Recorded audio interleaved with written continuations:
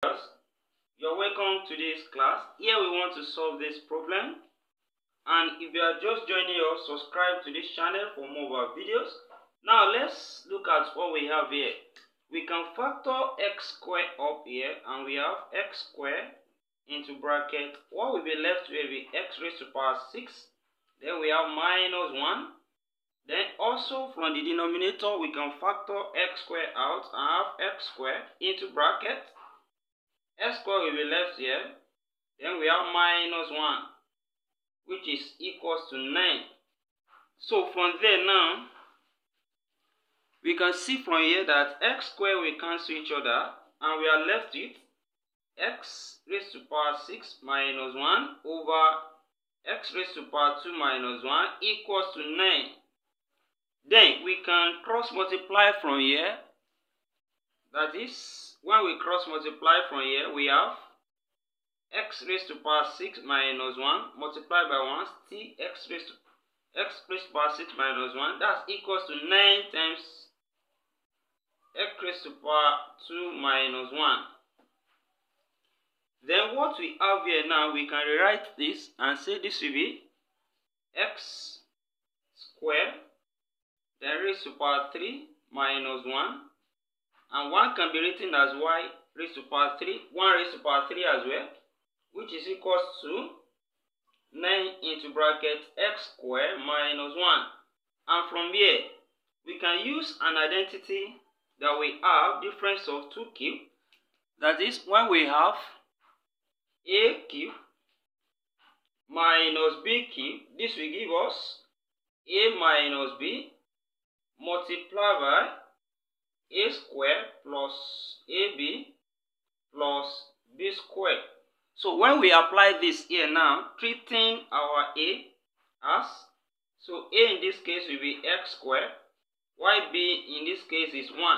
So why we put that there, we now have, this can be written as x squared minus 1 multiplied by, so a squared will be x squared, then squared now, then plus ab, that's x squared times 1, that's still x squared, then plus b squared, that's 1 squared, that's 1.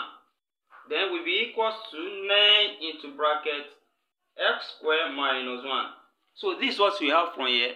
Then we can say that from here now, x squared minus 1 will cancel each other here when we divide through. Then we are left with this bracket equals to 9, and when we simplify this, we have as, well, we can write it out and say this is x squared all squared plus x squared plus 1 will be equals to 9. And let me still leave it like this, and when we bring 9 here now, that will be 1 minus 9, because plus 9 will become minus. So we will be left with 0 here. I can say x squared, then all squared, plus x squared, then minus 8 equals to 0. Then let's represent x squared here with a letter. Let p be equals to x squared.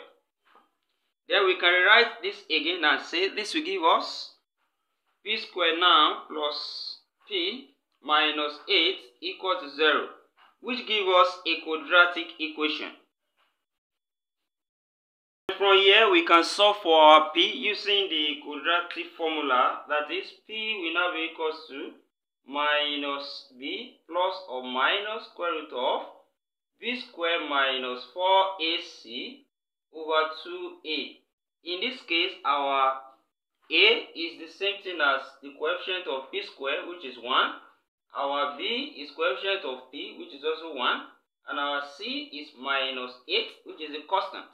And by the time we solve this now, and we say p will now give us minus 1 plus or minus square root of b squared, that's 1 squared, minus 4a, that's times 1 times c minus 8, then over 2 times 1. Then by the time we simplify further, we see that p now will be equals to minus 1 plus or minus square root of 1 squared is still 1, then minus times minus, that's give us plus, That's plus 32 there. Then over 2.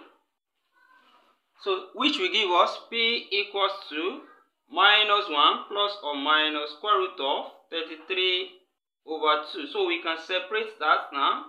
And we have two values for our P. So P will then be equals to minus 1 plus root 33 over 2, or P equals to minus 1 minus root 33 over 2. And from there, we know that our P is the same thing as x squared. So P is the same thing as x squared. Of course, this will be positive, and since this is negative, this will not be a solution here. Now, let's equate P as x squared now. We cannot say that. From here we have x squared will then be equals to minus 1 plus root 33 over 2. Then to get x here, we can take the square root on both sides. Then the square root on this side. The square root on this side. Therefore, square cancels square root. And we then have what is here will now be x.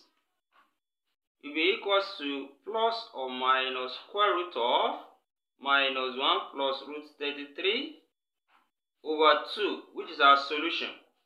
And of course, when we use calculator to do this, our s can also be written as plus or minus 1.54.